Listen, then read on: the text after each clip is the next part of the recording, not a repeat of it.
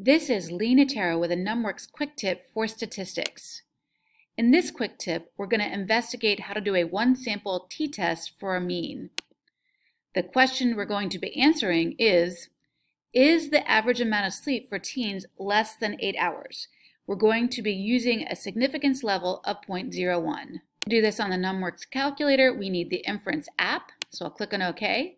I'll click on OK for tests, and we're doing a t-test for one mean. We'll choose t-test, and our null hypothesis is mu equals 8. If that value is not 8 on your screen, you can edit that by just clicking on OK. And then here we want to make sure we have the correct alternative chosen. I want to know if the mean is less than 8 hours of sleep, so I need to change this and choose the option less than.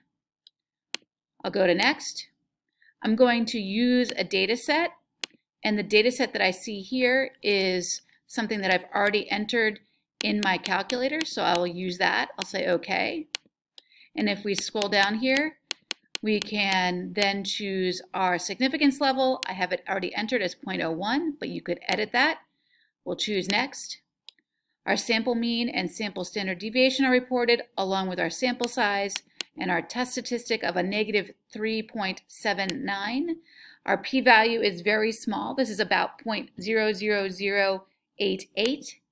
Degrees of freedom is 15.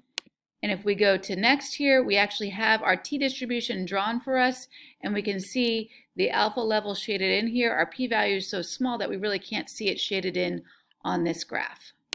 Because our p-value is so small, we definitely have enough evidence to reject the null hypothesis and conclude that the mean hours of sleep is less than 8 hours. This has been Lee Natera with a NumWorks quick tip for statistics.